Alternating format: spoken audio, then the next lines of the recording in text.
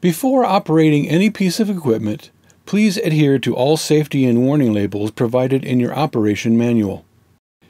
This video is intended to be a brief explanation on what the features are and how to operate the Arc 300 gas all-in-one power system with remote control panel. This machine has a comprehensive array of controls and indicators for each function of the machine system. Understanding the correct operation of the Arc 300 gas unit will help you recognize when the system is operating properly. Please refer to the operation manual for further operating procedures and explanation. At the heart of the Arc 300 gas machine is the remote control panel. This panel has the ability to be mounted in a variety of locations on your vehicle and can operate multiple functions of the Arc 300 gas. The remote control panel has several sections. The machine ignition switch and indicator lamps are located at the top of the panel, as well as the hour meter. To the right are the DC welder and charge features. The CC and CV toggle switches are located here, while the DC charger/welder toggle switches are located here. To the right are the DC charger 12-volt and 24-volt toggle switches. The volts and amp manual adjustment knob is located below.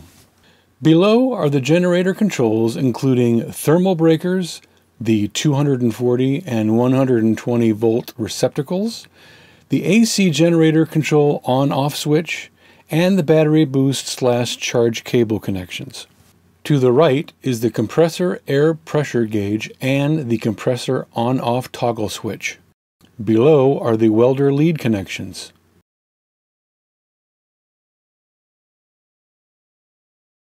Refer to your operational manual when looking at major machine component locations. Prior to operating, make sure that all oils are at their proper levels. Add as needed. Make sure any obstructions are removed from blocking adequate airflow to the machine. All user functions are controlled at the control panel. Check to make sure that all switches are in the off position prior to starting the machine. Turn the engine ignition switch to the on position and wait 3 to 5 seconds for the fuel pump to prime the system. Continue turning to the start position until the engine starts. When the switch is let go, it will revert back to the on position. Let the engine run at idle for 3 to 5 minutes to allow for a warm-up sequence.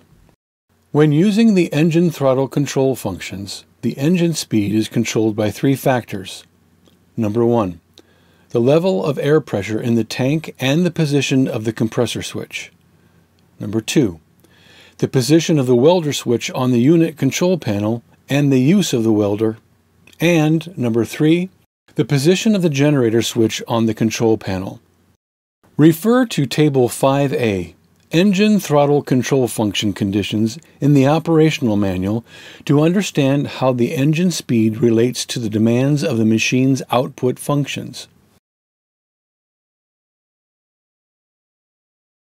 Warning: when attempting any welding procedure, the operator must be aware of all general safety practices and procedures. Refer to your operation manual for further assistance. The variable power dial adjusts the welder amperage, 40 to 300 amps, or voltage, 15 to 30 volts, for the desired weld heat. Turning the power dial clockwise increases the amperage or voltage, and turning the power dial counterclockwise decreases the amperage or voltage. The power dial may be adjusted while welding.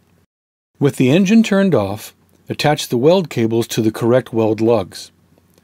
Depending on the welding that is to be done, typical use would be electrode positive and the work ground cable negative. Turn the engine on. Determine the type of welding you plan to perform. CC for constant current, or stick and arc welding, or CV for constant voltage for wire or MIG welding. Select the CC mode weld on the control panel. Note: in CC mode, the unit will stay in standby mode until you strike an arc to weld. Adjust the variable power dial for the proper amperage or voltage depending on which mode you are in.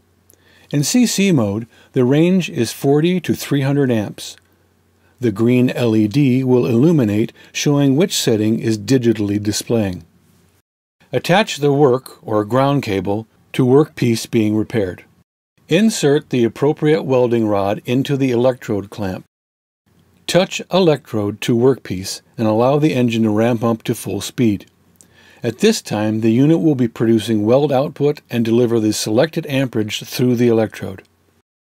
The amps will fluctuate in the display, and this is normal as the system is monitoring the amperage output at the end of the electrode. If there is no weld activity after 30 seconds, the engine will return to idle and wait for the operator to repeat the above process.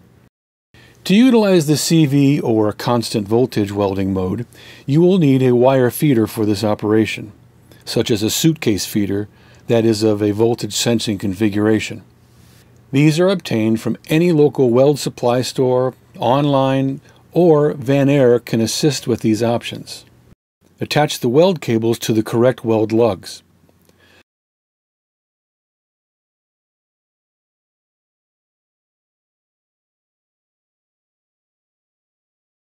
Place the ground clamp from the suitcase feeder and the ground clamp from the Aeronarch 300 on the workpiece. Start the engine. On the control panel, place the DC charger/welder switch in the welder mode, and place the CC/CV switch in the CV mode. Adjust the power dial on the Aeronarch 300 to the appropriate voltage setting for the material you'll be welding.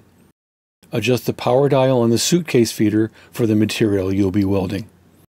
At any time during welding, the power dial may be adjusted to the desired amperage level. When using the CV constant voltage welding mode, the unit will ramp up to full speed and stay until the weld selection is changed to off or the mode is changed from CV to CC. You will be able to select the DC voltage output to your required need. Fine-tune the wire feed speed at the suitcase and you are ready to weld. The voltage will fluctuate in the display. This is normal as the system is monitoring the voltage output being supplied to the suitcase welder. For connection and operation of any other wire feeder, consult the manufacturer for required equipment and operating instructions. The battery charging system operates off the DC welding generator and not the main AC power generator. Warning: do not charge or boost while in the weld mode. Injury or machine damage may occur. With the engine off, ensure that the welder, DC charger switch, and any other engine control switch is in the off position. Prior to hooking up battery cables to the Aeronarch 300 gas, connect the battery cables to the vehicle itself, red cable to positive port, black to negative port. Remove the red rubber protection cap. Attach battery boost cables to correct connector on the remote control panel. Start the engine and wait for all indicator lights to turn off. Place the DC welder/charger selector toggle switch in the DC charger position, and then the DC charger mode switch to the correct position. The engine should come up to operating speed. The battery is now being charged. When the machine begins to cycle between high and low idle, then the battery is fully charged. Note: if the voltage is low for either 12 or 24 volt boost, the mode lamp will flash to indicate that the system is able to be overridden. If you are in 12 volt boosting, but the battery connected is less than 2.5 volts, and the light is blinking, hold the voltage selection switch for no more than 30 seconds to override. If you are in 24 volt boosting, but the battery connected is less than 15 volts and the light is blinking, hold the voltage selection switch for no more than 30 seconds to override. In both cases, the lights will stay illuminated and the engine will ramp up when charging is taking place. To disconnect the charging system, place the DC welder/charger selector toggle switch to the off position. Allow the engine to idle down, then shut down the engine. Now it is safe to disconnect the clamps from the battery being charged and the battery cable connection on the front of the machine.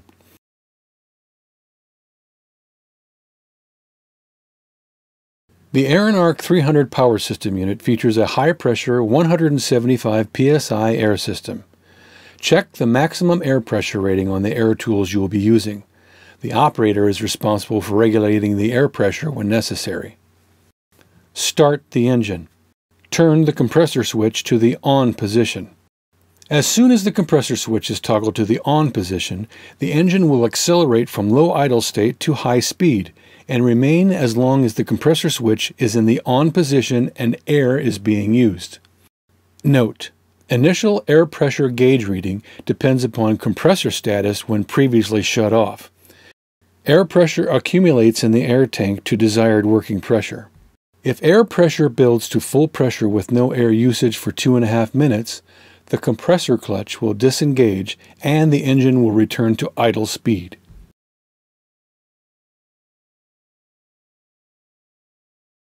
Start the engine. Make sure the tools you will be operating with the generator are in the off position. Turn the generator switch on the control panel to the on position. Note: only plug power cords into the generator receptacles after the machine is running at full speed. Be careful not to overload the rated capacity of the generator, 6,800 watts or 28 amps at 250 volts continuous. Refer to your operation manual, wattage requirements for common receptacle units for power requirements. Warning: if one of the generator circuit breakers is tripped, the cause of the overload must be determined before the circuit breaker is reset and work is resumed. You can now turn your electrical tool on and perform operation.